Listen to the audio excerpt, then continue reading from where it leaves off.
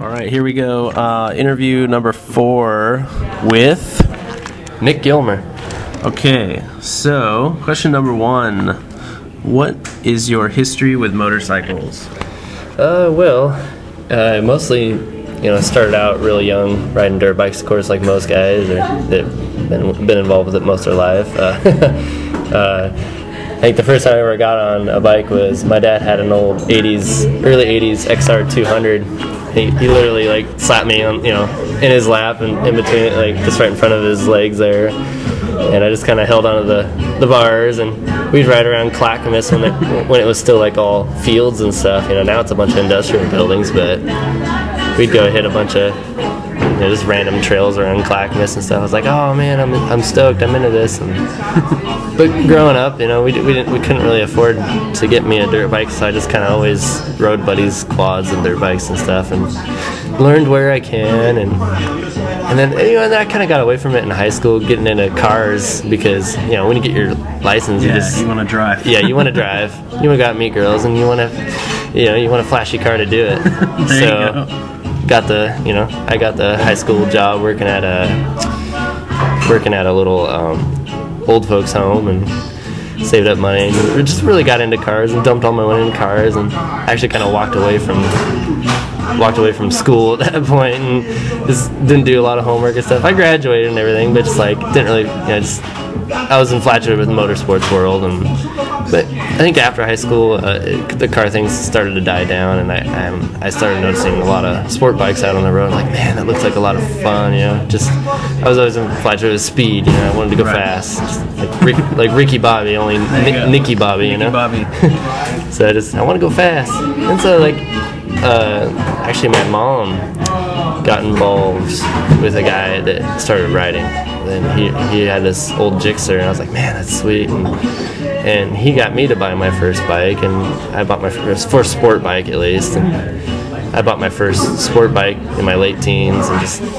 So what was your first bike? It was actually a Gixxer, just like his, and then I didn't own it for very long, and just I got out of it again, but then I started riding all my buddies' dirt bikes later on. I was like, God, I really miss this, and just.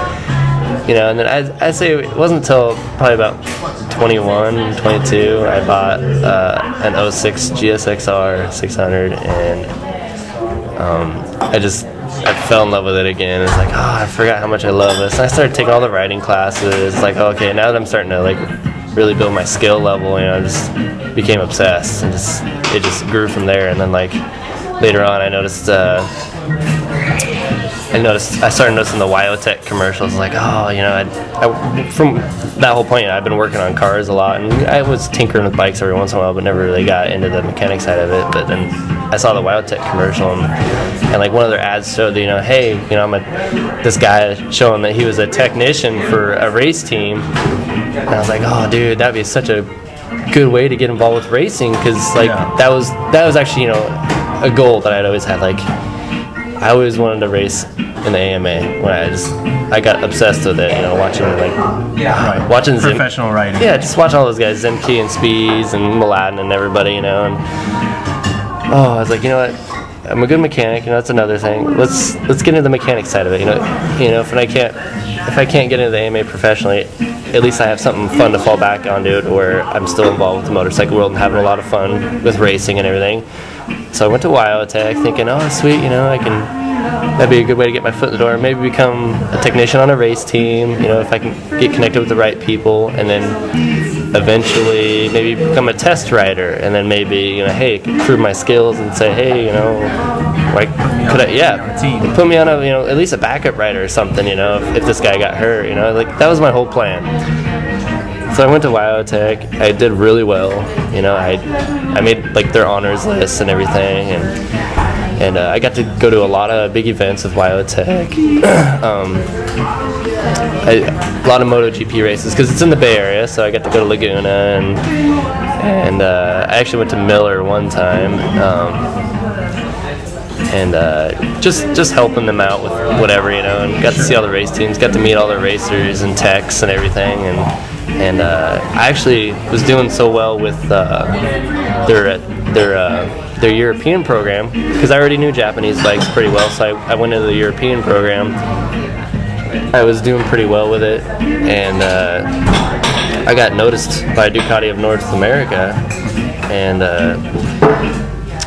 one of their head technician directors or whatever, technical director, he came down and interviewed me and a couple other guys, and they picked me out of the whole school to do like a little internship with Ducati of North America. That's cool. They flew me to Daytona for Bike Week and to help out with the 200 and everything, and the AMA races that were going on, and I actually got to do this big display when the 848 first came out, and I tore the bike down. This is my first time touching it because we hadn't got it at school yet because it just came out. So I tore it down in front of everybody and was like explaining to like a big crowd of how the desmodromics work and how this works and that works and everything, And then I put it all back together before we, like, not even 2 hours before we had to leave, like pack everything up on the truck and head back towards the West Coast, That's awesome. And then I actually met Arun from Motocorsa there, and he was really cool. I said, hey, yeah, man, if Portland's your hometown, whenever you come back, let me know. I'll hook you up with a job, entry-level job. And so I started working there, and over the years, I kind of been in and out of other motorcycle jobs and just working on my riding on the side, doing track days whenever I could. And then, of course, I got really back into dirt bike riding again. Right. Just a couple of years ago, and forgot how much I loved it. And then just recently, last year, me and all my coworkers at an auto shop I just started working at went up to the Estacada Mountains to do some trail riding on my fully built 450R motocross bike, and I decided, hey, start being a show off and doing wheelies up and down the road, and caught a little too much throttle and just an awkward motion and lost my balance point, and I had wiped out before as a kid screwing around doing that stuff, and no big deal. But this time, I caught the bullet and I landed on my tailbone in some rocky terrain, and I bursted my T12 vertebrae and had to be life flighted off the mountain, and sat in the hospital for a couple months. And then they finally told me that I'm probably never going to walk again, and then they didn't even know if I was going to be able to get any movement back from the chest down. But now, recently, I've gotten everything down to my hips back, so I can move my hips a little. So that's cool. I'm really excited about getting at least that much back. But yeah, and I'm riding again. You want me to get deeper into that story? So, you are heavily ingrained in motorcycles since day one, basically. Yeah, there's a lot more super deep into it. Sure, we'll go into that because I'm only on the first question. Yeah. No, I didn't know how much you that's wanted me great. to get That's into totally it. Great. That kind of just segues into the rest of the interview. There's definitely a few years I left out there. That's fine. So, I mean, basically, dirt bikes, then road racing, back to dirt bikes. Yep, and now back to road racing. Yeah. So that's a good, that's back and forth. It's a good mix. That's cool. There were some classic bikes in there too. Some cafe stuff. So at this point, paraplegic. Yes. From the dirt biking accident. Yes. Let's just go with so now you're doing road racing. Yes. And you're currently riding a ZX6R? Yes, I have a 2006 ZX6R. I actually haven't started road racing yet, but that's my plan. Okay. I've been doing a lot of track days with Motocorsa so far, ever since I got my motorcycle adapted. And yeah. Cool. So, the next question is, what was the most serious accident you've been in? That obviously being the most serious. That was the most serious. And then, what was the hardest part about recovery? A lot of people would probably say like all the pain you have to go through or learning how to do this or that. Believe it or not, actually, I think the worst thing was coming home, and because I got my own place, a little rental house in Gladstone, Oregon, I think, you know, just coming home, sitting at home alone and staring out the window and watching bikes go by on a nice, warm, sunny day, and just thinking, man, I wish that was me right now, and I'm stuck in this house, I can't go anywhere. I didn't have a car at the time, you know, and hadn't gotten any hand controls or anything, so it was just, I think that really got to me a lot, you know. Some days I just literally sit there and I couldn't help it, like I just sit there and fucking, sorry for the cursing, it's fine. I just sit there and cry, you know, just like, and I'd never been like a super emotional guy until that point, honestly. Yeah. Just like, but it felt good to let it out. Like I had to get it out. I had to. So more the mental aspect of being there and trying to run all that through your mind. You're literally at like mental warfare. You know. Yeah. At war with yourself is twice as hard as at war with another person physically. Right. I swear to God. You know, it's just. And I was lucky to have my dog, actually. Yeah. I got a really nice little 2-year-old German Shepherd puppy, man, and he's my world when the rest of my outside world's crashing down, so literally. Do you think that the thought of riding again also kind of propelled you to have a good attitude during recovery? Not at first, no. It actually just depressed me even more. Yeah. You know, just because I didn't know I could do it. And I never knew if I was going to walk again, or I didn't know if I was even going to get anything back enough physically to be able to do it again. So just, you know, and you just, eventually you start seeking out inspiration. Something to strike it, you know, just to like, hey, I need to get out of this rut. So what inspired you?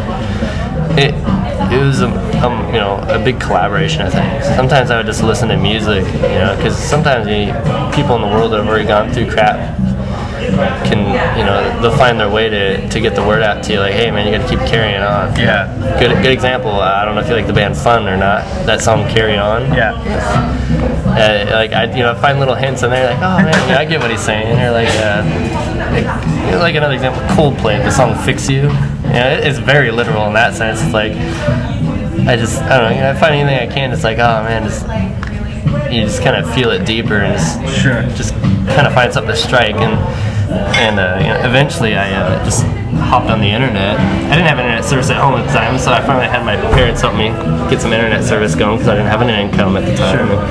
I just would start talking to people, you know. I started friending people on Facebook. Hey, this is a motorcycle guy, this is a motorcycle guy. Maybe he's been through an accident, you know, maybe he knows what I'm going through. And eventually I met a couple of people. I met a guy named Talon Skeels Piggin, kind of a funny name.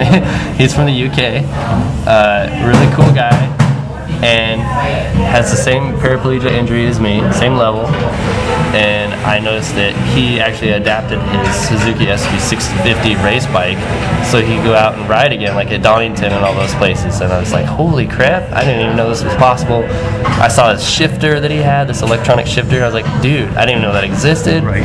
Things, it was like, oh my god, and like my mind just clicked, like, I gotta do something now. I gotta get out of here. You know, I don't care if I don't walk again, or I don't care if I walk again in 5 years or 4 years. I need to do something now. I'm young. I need to do it while I'm young and healthy. You know, it's like I have a passion. This is the only thing I like in life, honestly. And so I just started seeking things out. You know, and I got so into it that actually I would get irritated by maybe the people that would be bothering me, like, dude, I'm so focused on this, please just leave me be. And actually my girlfriend ended up leaving me at the time. You know, it's like, and it became mutual. It's like, okay, you know, we gotta separate our ways. I got something I gotta do. And yeah, she went off and met a new guy. Cool, I'm happy for her and stuff, but like I had this thing I had to do, and it's just, or else I'll never change my attitude, because I was turning this sour grump, you know. Right. It wasn't me. I was always a happy guy, goofy and laughing about stuff. So were you scared to get back on the bike? You know, the whole time as I was raising the money and everything to get the adaptations done, I wasn't. I was just more along the lines of excited. Right. Just ready to start working on it and get into it. But the second I went to go test ride the bike after we were done adapting it, and the second I hopped on it, it was a whole nother ball game. It was like, oh crap. I was like, it was sitting up high, you know, and sitting up straight, and just like, oh, like, finding my balance just sitting on the bike on its rear stand, you know. It's like it was just a whole nother game, you know. And just that right there freaked me out. I was like, oh crap, I don't even know if I'm even gonna have the balance to stay up straight. So I was like, let's just practice going in straight lines, you know. Let's just practice straight lines, you know. Yeah. And even then, like when they first let me go, me and my buddies, like I was like, don't let go, you know. Like, so you're riding this ZX6R with only hand controls. Only hand controls, strapped in with some Velcro, you know. Your legs are pinned, clipped in, basically. Yeah, you know, it's just like this is just some testing periods, and just this was the first day, you know, back in July. Yeah. My buddies were just they're holding the bike up because I hadn't built a landing gear thing, and it was just intense. I was like, okay, I can't feel, just let's stop, you know. Just I was freaking out. It's like it was just a whole nother feeling. It was like learning how to ride a bicycle again, for God's sakes, and just. But with a motor. Yeah, with a motor. It goes really fast. I'm not pedaling. I had 100 horsepower between my legs, so that's a whole nother. Cool. How long? So with your accident, what's the list of things that happened to you? You broke your. Oh, the list of injuries? Yeah. I literally, I had a bunch of lacerations and stuff. Obviously, some road rash. I believe I twisted my ankle, bruised my pelvis, bruised my tailbone. I mean, but the worst one was I did a burst fracture to my T12. So literally, the vertebrae itself just exploded. Okay. Because my whole spine compressed. And actually, I had just been to the chiropractor a week before, so everything was realigned. I was like, oh, I feel great. You're good to go. Yeah, and then that happens. I'm like, mother hummer. Right. And but yeah, it exploded. So they literally had to replace my whole vertebrae. But when it exploded, all the big chunks that slammed into my spinal cord, and it just bruised it, but it's still damaging nerve lines on the inside. So nerve damage. Yeah, and it swelled up so bad that as it was swelling up, it hit the walls of all the other vertebrae, and it started doing more damage to the nerves because of all the swelling. And I actually, when I first got hurt, I could feel all the way down to just almost halfway down my thighs. But after the swelling started getting worse, I lost everything up to my chest. Wow. Yeah. So, but now over the past year and a half, it's coming down. It's coming back. It's back down to my hips. With those injuries, how long were you away from riding? Exactly 1 year. 1 year. Yeah. Literally the day that I got hurt, we were out with my friends test riding my new setup on my bike that I had just done.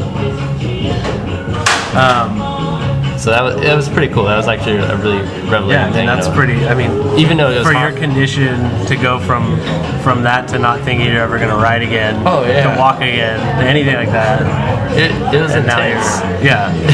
I mean, even though the first day was super scary and intense, it was still liberating, and it felt great. It's like, maybe this is gonna take a lot longer than I think to learn how to do this again, but we just kept at it, and I did it. So, do your friends and family support you 100%. riding? 100%. 100%. Yeah, both sides of my parents are split. They've been split since as far back I can't remember, and I literally had my mom and stepdad there, who my stepdad rides, right, and then my dad, who used to ride dirt bikes as a kid growing up with me and everything.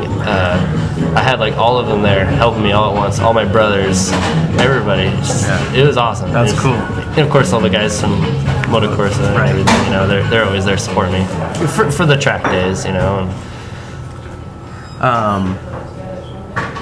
So I mean, it's with some of these questions are a little redundant, and no, it's all good. With your story specifically, I mean, there's other questions I'd rather ask because it's just a more in-depth story. What gear were you wearing when you crashed, and then what gear do you wear now? I mean, it's kind of different because you were doing. Yeah, it was a different type of riding. Right. So when I was on the dirt bike, I had dirt boots on. I had the right pants, and I actually used to wear knee pads because I always racked my knees. I don't know why. Yeah. Or my buddy, I'd always let him ride in front of me every time we went trail riding, and he would always kick up giant boulders at my knees. I'm just like, really? So I learned my lesson from that and started wearing knee pads, just like painter's pads, from like Harbor Freight. But anyway, so I wore knee pads. I had a nice helmet, goggles, but I always just wear gloves and a jersey, no chest protector, no back protector. Right. And I think that's what got me, was not wearing the back protector. Not wearing the back protector. If man, I just. And I have one for sport bike riding, and so now I wish I was wearing it. Right. It's like, and the one I have actually goes down and protects your tailbone. If I would have landed on that, it's like, I just think to myself, shoulda, coulda, woulda, man. Right. But you're still doing it, so they're, Well, yeah, and now that I'm back, at least on the road track, I wear every single thing I can. Right, full gear, of course. Yeah. And I've always been like that, just from watching road racing. Just always known to be good about the right gear. And of course, they got rules out there. So, the next question is, what has changed about your riding? But at this point, we know that you're everything. You're everything. Yeah. It was a whole other learning experience. I have to completely ride different than any other able-bodied person would. So like, there's no influence from your lower half, so it's just it's all upper body weight and transfers, and if I can hop my butt a little, I will, from seat to seat. I can't throw out a knee, for sport riding, and I haven't tried dirt riding yet since my accident, but I plan on it, and I actually want to try some supermoto too. And, cool. That's going to obviously require some custom adaptation. Can you tell me a little bit, just describe the way that the hand controls? Yeah. How that setup is, because it's so different. It's not super different actually. I have what you would see on a normal standard street bike setup, but with an addition of an up and down button for my gear shifting. Okay, so like paddle shifting on a Ferrari or something like that. And I don't know if you ever rode one of the Aprilias, but they have that automatic Aprilia where you can actually, there's an up and down button there, right on your left hand side. And I had test rode that when it first came out, working for Motocorsa, and I was like, hey, and that's what kind of reminded me of that setup. It's like, I could just kind of copy that, and that's what I did. I just put a little up and down button right there, and put the electronic shifter on there, and it works great. I have to use the clutch to start, and I have to use the clutch for downshifting, but for upshifting, I just kind of blip the throttle and push the button, and it shifts faster than I ever could with my foot. So it's just. Do you feel like it's less to think about, having everything right there in your hands instead of more going on there? Yeah, I'm just like constantly worried about putting too much weight on the front end, because all my weight is going through my shoulders and my arms, And then of course downshifting is a lot tougher. It just to be able to have to pop the clutch in and push on the down button at the same time. It's just like there's some setups I could eventually do that all I would have to do is downshift, but I like being able to feather the clutch, and just to be able to manage, coming turn speed. So it's just a whole other ballgame. I'm getting better and better every time I go out, with it, and the thing that runs through my mind is that, like, man, if my legs were working right now, I just can't imagine how much better of a rider I would be, just relearning everything, it's like, but I think for what you're doing, you're almost creating like a new style. Well, you're creating a class of riding that is making it more accessible for people that don't have the use of their body parts. Exactly. Right? So you're really kind of inspiring that. Along with the other people that are doing it, or inspired you to do it. Yeah, it's like keeping that going, right? It's like a pay it forward thing, I guess, and like, I never meant it to be like that. I just wanted to do it because it was my passion, and like, but all of a sudden, just like on Facebook, I have people coming to me like, hey, I noticed that you're doing this again. That's awesome. I just want to let you know I'm in a wheelchair and I used to ride, and like, I plan on doing this just because I saw you doing it. That's really cool. I even have like friends in the UK that maybe had like some depressing time in their life, and they came in contact with me like, dude, I saw you, and like, I just want to let you know, ever since I saw what you and you're doing, my whole life's changed. I just had a whole new outlook, to appreciate the finest things in life, my daughters and this and that, and riding in general, because most of my friends on Facebook, they all ride, you know, just motorcycle world. So we're a small family if you think about it. And, I thought that was pretty cool. That is really cool. It made me feel good. I've never had that kind of for people to just it sometimes it can be some pressure, but you know, at the same time it's like I have this fan base so much. I think it's really cool, you know, just for doing what I love. That's the way it should be. Do you feel like you've become a stronger rider and person since your accident? Definitely stronger-minded person. Physically, yes, as well. My upper body is just like upper body strength is like multiplied tenfold. You know, it's intense, and along with, you know, some physical therapy that I was doing last year, I got so much upper body build. And you're actually also pulling yourself onto the bike. Yeah, you're doing everything yourself. I push up and get myself up on the bike. I throw my leg over and kind of do a push up on the tank to get the rest of my body up, and then, you know, I situate myself. I put my feet in, you know, and yeah, I'm surprised actually, because when I first got to rehab, you know, for physical therapy, I was like, God, I watched videos on how all these paraplegics do all this stuff, and I was like, how in the hell are they doing this? And like, dude, you'll get it. That's what everybody told me. And, you know, I was like, no way. And now I'm there, you know. It's like, now I know what to mean. Okay, cool. I shouldn't doubt myself anymore, you know. And it doesn't sound like you are really. You're definitely pushing through it. I guess the last question: what is your biggest goal in the future for your riding career? I mean, my biggest goal has always been the same, even before I got hurt, and it's to one day race in the AMA. You know, I think it's slightly realistic. You know, I'm not saying I want to be some famous MotoGP rider, you know, and make all this big bucks. I just want to be able to have the chance to at least one race.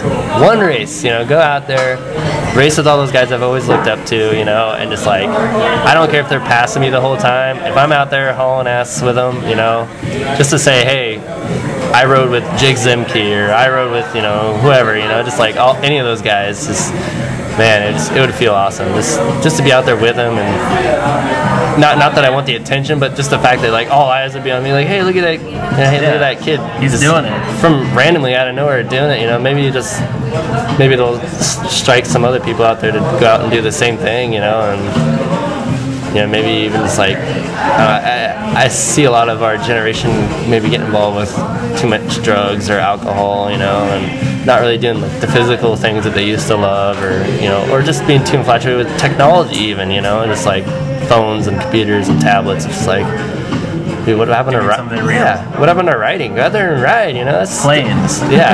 Go, you know, it doesn't have to be riding. Just whatever, you go out and play some baseball or basketball, whatever we used to do as a little kid, you know. It's just like we forget all those ways to have fun, and maybe even, you know, if you like it so much and get so good at it, it can become your career, you know. It's like, I don't know, everybody can do their part to push the world in a more positive way, you know, and I feel like we all have somewhat of a responsibility to do that, and maybe this is my calling card for it, you know. Maybe that's why the big man upstairs left me here, is to do this. I don't know, I feel like it, you know.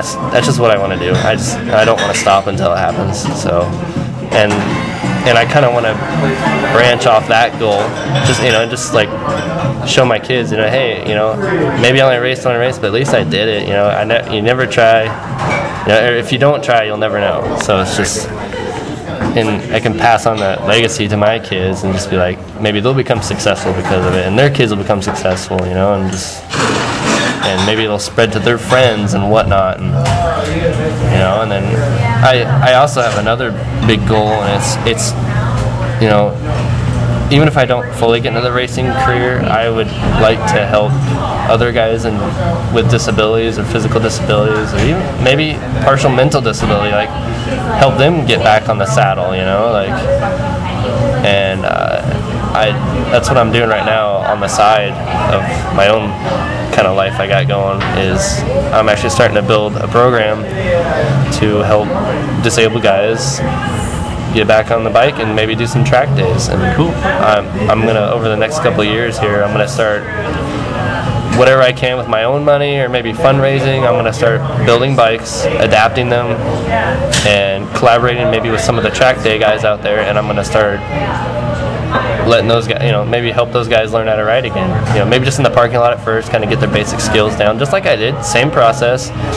Maybe do some classroom sessions. Just kind of pass on my knowledge. As a pay it forward thing, and maybe at the same time, maybe I can branch off into like a post career with that. Sure. Like maybe open up a little shop adapting bikes for guys that want for their own personal bike. And charge them a little bit, whatever. Just be honest. And I got some plans. Let's just say that. That's good. Sounds like you got it. You got some things in mind. All right. Well, thank you so much, Nick. Yeah. Awesome.